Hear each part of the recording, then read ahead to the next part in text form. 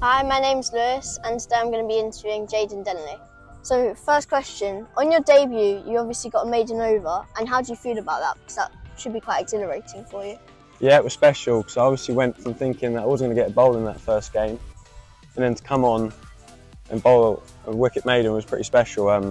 But it was all about the first ball for me. As long as I landed that first ball on the wicket, then I was kind of away. So that, yeah, it was very special. Yeah, so you must feel happy about that. Yeah, definitely. Obviously to help the team as well. We got the win that day, so it was very good.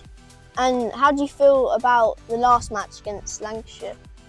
Yeah, obviously it was a very good win, wasn't it? Yeah.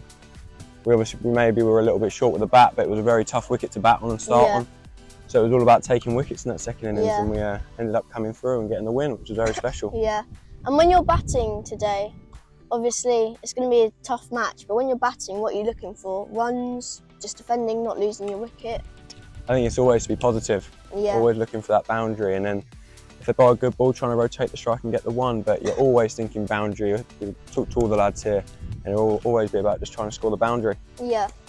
And when you're actually running up to bowl, obviously you're not in favour of bowling all the time, but when you run up to bowl, what are you actually looking at? Are you looking at the bowl, like the batter's wicket, the batter's pads, his helmet?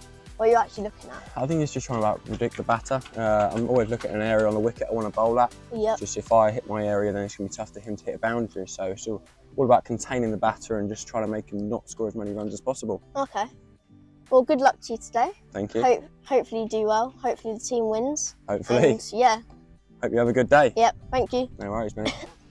So obviously you lost the toss and they chose to bat first. What are you thinking about that?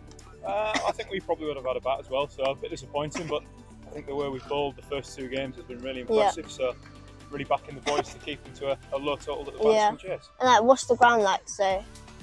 It's obviously nice and warm, the pitch looks very good, so hopefully our bowlers can bowl better than theirs, and we can chase the runs if they get first up. Yeah, and batting last is always personally better, so good luck to you. Thank you. Thank you. And those 9 overs could get you 30 runs. It's like you got to try and play with all your overs. So who's the new batter then? Who's the new one?